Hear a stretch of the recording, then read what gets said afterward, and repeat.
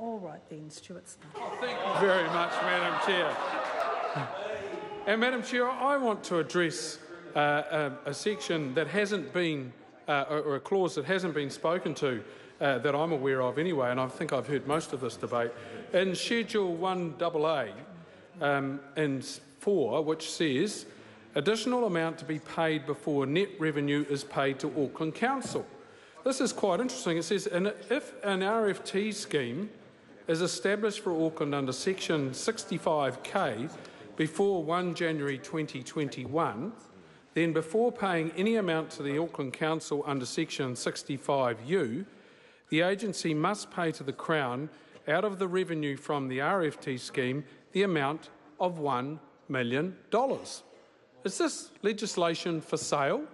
It sounds like the work that's gone into researching this piece of legislation, the Crown is seeking to recoup that investment in the initial take of the tax, of the fuel tax. So what will be next? When the racing legislation, which will no doubt come out from the report that's being done, and this might be quite some interest to you, Mr Mitchell, when that comes in, will that also have a similar clause as this does?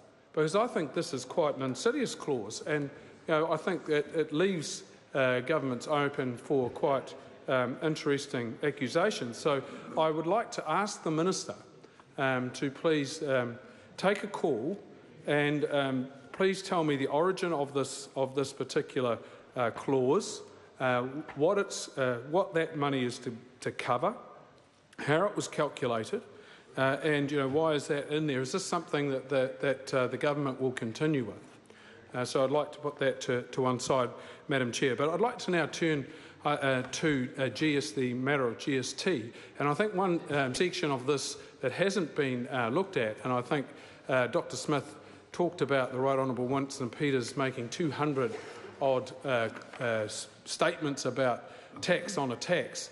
And I'd like to offer Mr Peters an option to save some honour from this, find a way out so he can actually not look as though he's a bit tardy on his reputation, because there is a way around this, and I would submit that the way around this would be to calculate the GST on the cost of the retail price of the petrol or the fuel excluding excise and the fuel tax, and then add the excise and the fuel tax on top of the GST inclusive price of the fuel, of the retail fuel.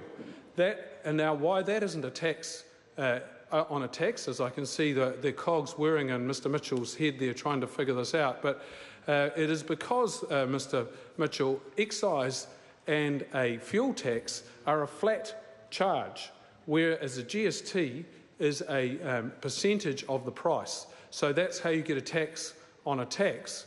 And I think that Mr Peters, I'm seeing you texting him now, I think because it would be a really good thing for him to come down to the House, put an SOP in and put this to rights, because it really is a serious slight on his reputation that he's made these claims about tax on a tax, and I'm offering him a way out of that. Not present. Okay, well, right. But it would be a great thing, I think, if you could get an SOP to try and sort this tax on a tax out, because it is quite insidious. And I think we see the same thing in the alcohol with excise tax going on, and then you get the multiplier. It extracts quite a significant greater income on that from GST, and that might be the aim. Maybe that is the aim of having GST on top of the excise inclusive price rather than the exclusive price. But I think this is really bad governance, and I can accept it's been a long practice, and we're as guilty as anyone else of that. But this is a wonderful opportunity to fix this anomaly in this legislation. And I can see, are you scribbling something down there, Mr Mitchell? I think that would be quite good to write that SOP now, and we could get that in and fix this piece of legislation, because I'm sure there'd be great support on this side of the House. My colleagues would all join me in voting for that SOP to sort that anomaly out and get this bill in much better shape than it already is. So with that, I thank you, Madam Chair. Oh, Todd Muller. Thank you, Madam Chair. That's